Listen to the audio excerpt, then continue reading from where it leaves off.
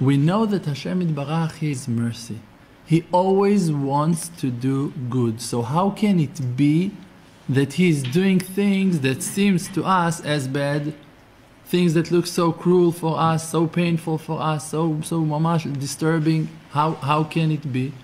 That's the will of Hashem. That's what you want to say on King of Mercy, on Ava Rahman, Father of Mercy. You want to say that that's His will, that little child going to lose his parents, that woman going to be a widow. That's what you want to say, that that's the will of Father of Mercy. You cannot say that.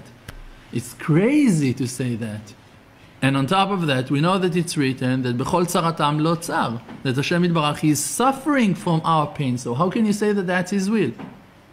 So I answered that question and I told you, look, a lot of times a father can punish his child, even that he doesn't really want to do that, still he is doing it. So you can say, for sure, yes, he done that, he took full responsibility on his act, on punishing his child, of constricting him in a certain way, limiting him in a certain way, but it's not his inner will.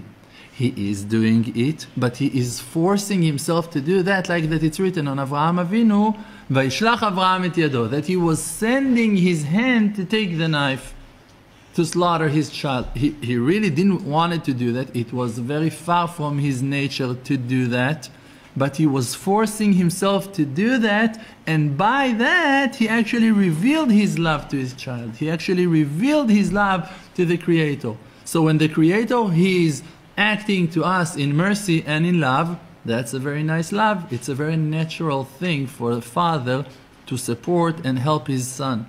But when you see a father that fight with himself to educate his son, and he's forcing him to certain rules, to certain limitations, by that he's revealing, he's taking out, exposing a deeper love actually to his son, because he's fighting his own nature of being compassion and being love, with love and with patience and with all of good midot, and he's forcing himself now to be cruel.